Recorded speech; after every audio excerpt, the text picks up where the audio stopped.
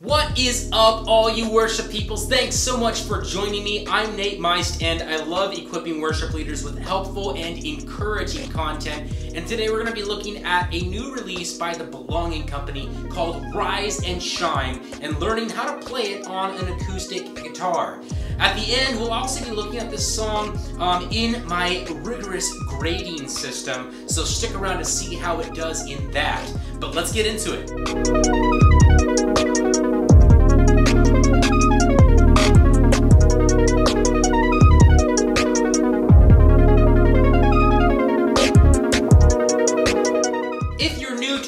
Thanks so much for hanging out with me. If these videos are helping you, which is the goal, why don't you give them a like and maybe even subscribe so that you don't miss future worship tutorials. Alright, there are three things we're going to be going over in this video today to help you learn this song on an acoustic guitar. The first thing is the key and capo placement of the song. So, the key that it was recorded in, the key that I'm doing it in, and how to use your capo to possibly play in some other keys. The second thing we're going to be looking at is one strumming pattern that will get you through this entire song. And the third thing are the chords. I'm going to play through the various sections of this song, and as I do, I will have these handy little chord diagrams in the upper right-hand corner every time I play a chord, so that you can see exactly what I'm playing and my finger placement for those chords. Alright, so this song was recorded in the key of G, and I'm going to be playing it in that same key for this tutorial, so that makes it kind of easy, but that means that I'm going to be in the G position. If you're in standard tuning and you play a G chord, that's what it looks like. And that is called G position. So if you used a capo, on the fretboard and you worked your way up and you played in that those same chords, that would be called the G position. So I'm going to be in the G position. If you wanted to play in a lower key, you're probably going to have to change the position that you play in. So say if you wanted to go down to F sharp, you would put your capo on fret number 6, and then you'd play in the C position, and you'd be in the key of F sharp. Or you could go down another fret number 5 in the C position, that would put you in the key of F, or the key of E on fret number 4.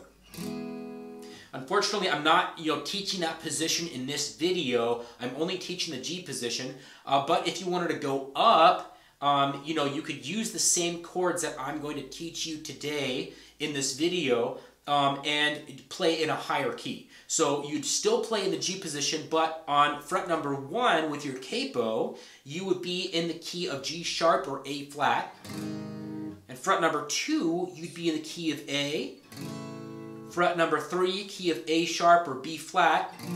And fret number 4, you'd be in the key of B.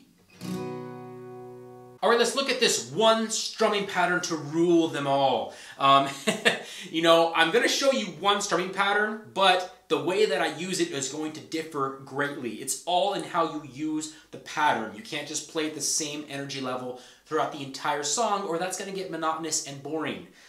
You have to play it with different energies, different vibes, and all that. But let's look at this strumming pattern. This is kind of the foundational pattern that I'll be using for this song. So 1, 2, 3, 4, 5, 6. 1, 2, 3, 4, 5, 6.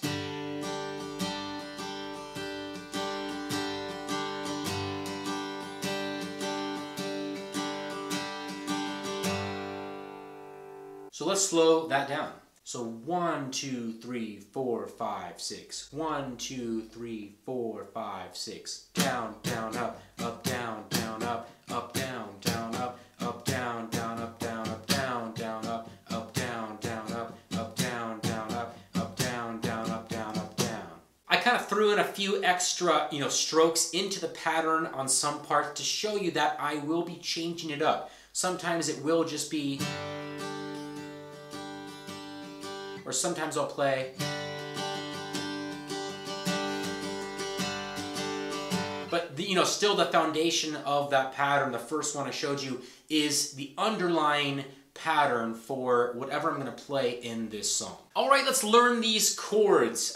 It doesn't have much of an intro, this song. So I'm just going to include kind of the intro that they do have on the recording with the first verse. So this is intro and verse 1.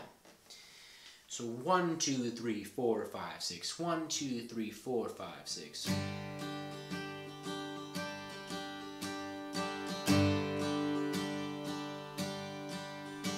Arise, there's a new day upon us. So come out of the darkness, stand in the morning light. Take heart, there's a new wind that's blowing. Heaven's gates are wide open. It's time to lift your eyes. Oh, it's time to lift your eyes. Alright, this is chorus number 1. So 1, 2, 3, 4, 5, 6. 1, 2, 3. Rise and shine, for the light is come. Jesus Christ, come behold the risen Son. Hold on to hope, shake off your fear, sing like you know, freedom is here. Rise and shine, for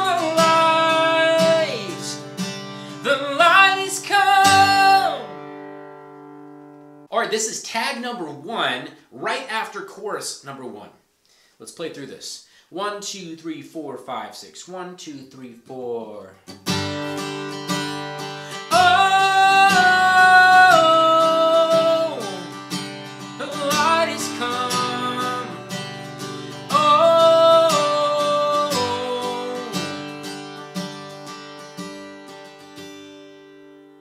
Alright, then they go into verse number 2 after tag number 1.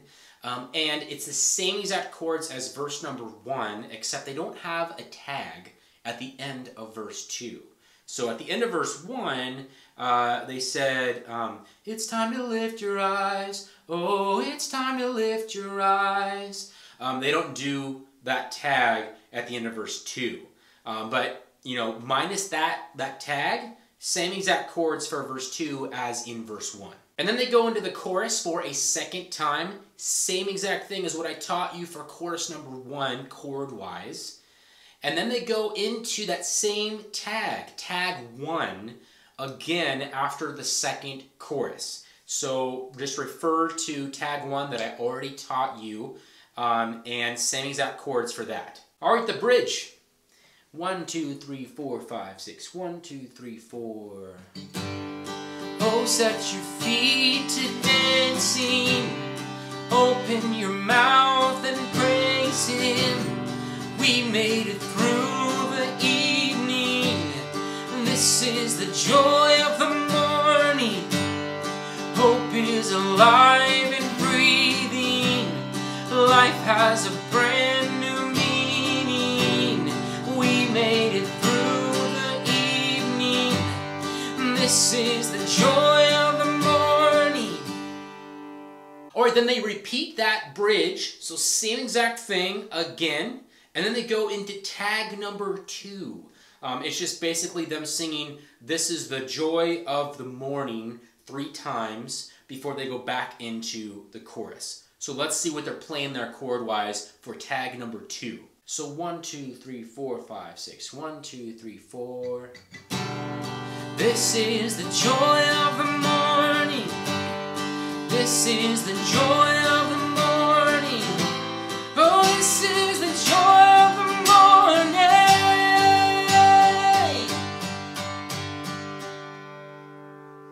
Alright, after tag number 2, they go back into the chorus again, which is almost the same exact chords as what I taught you for the first chorus. But for this chorus, which I think is now chorus number 3, they do, the bass does kind of a cool little run. in the first line of the chorus. So if you wanted to play that on an acoustic guitar, it would sound like this. So 1, 2, 3, 4, 5, 6. 1, 2, 3, 4. Rise and shine, for the light is come. So it goes, rise and shine, for the light. So that's what they're doing there. From G over F sharp, C. Or to make it fast, because it's really fast movement, I just use, I just go to my index finger for that F sharp. So.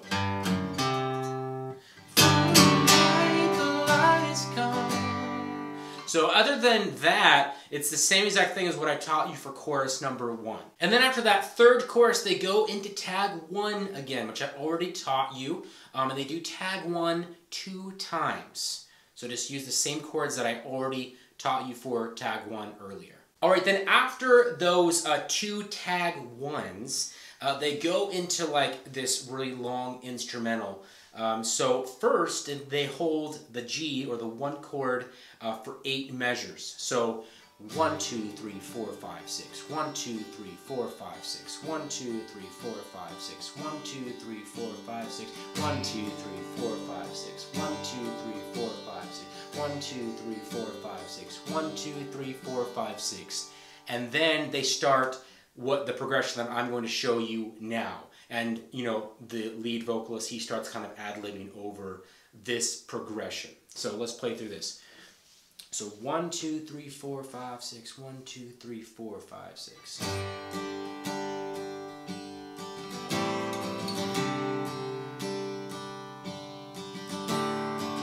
A lot like tag 1. Just one minor difference. And then it starts again. And then they cycle that progression a few times, several times, before they go back into the bridge again. So, and you're kind of cycling that progression, and the lead singer is kind of ad-libbing over that, just in case you wanted to play that part. So, all right, so like I said, after that long instrumental, they go back into the bridge 2 times. Then they do tag number 2. Then they go back into the chorus. And then they do tag 1. And then that's the end of the song. I've taught you all that stuff already, so we don't need to go over it anymore. So those are all the chords for the entire song. All right, so now that we have learned this song, everything there is to know chord-wise, let's bring this song into my rigorous grading system. This song could receive up to 3 check marks in my grading system, so let's see how it does. Checkmark number 1, could this song be played not only in a full band context, which sounds great, but could it also be played with just a few instruments or even 1 instrument? And I'm going to say yes. I feel like this song could be played on just an acoustic guitar or a piano, or maybe an acoustic and a cajon, and still carry the same energy and the same vibe. You might have to adjust a few things. You might have to bring the key down a little bit, or you might have to cut out this section or that section. But I feel like a little bit modified, it could work with fewer instruments. So yes, it receives that first check mark. Checkmark number 2, would this song be easy to learn for you and your team? Could you pick this song up, at a Thursday night practice, go into Sunday and be ready to go? I think you could. I'm gonna give it this check mark. Yes, the chords aren't too complex. The melodies are very predictable. The lyrical content is pretty easy to learn, I would say. So yes, I feel like this would be a pretty quick learn for you and your team. There is a lot going on dynamically. There's a lot of builds, stops, and all that. But as far as like the chords, lyrical content, melodies, those core things, those are pretty easy, pretty quick to learn, I would say. And checkmark number 3, is this song congregational?